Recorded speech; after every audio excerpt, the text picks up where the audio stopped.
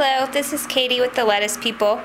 Just wanted to start out this video and tell you that I really wanted organic to work. I really wanted it to work. I wanted it to do better than the conventional and be able to say I'm growing organically. And I really think organic is the better way to go. But this is the problem that I've encountered so far.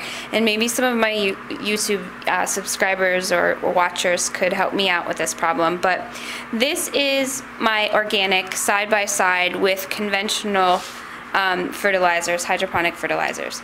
This side I'm using Crop King's Hydro Grow, and this side I'm using General Organics Hydroponics Grow and Calcium Magnesium.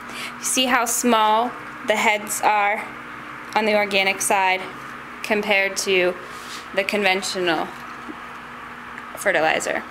Also, the organic side, there's hardly any root development. The water is dirty, it stinks, and this is in my house, in my basement, so I prefer not to have anything that gave an odor.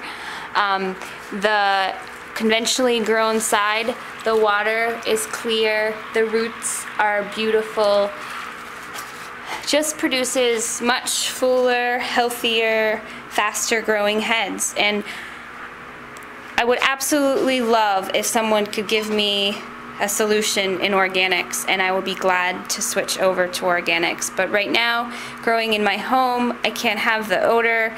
It's also a lot more expensive to buy the organic nutrients than it is the conventional, and it uses a lot more product.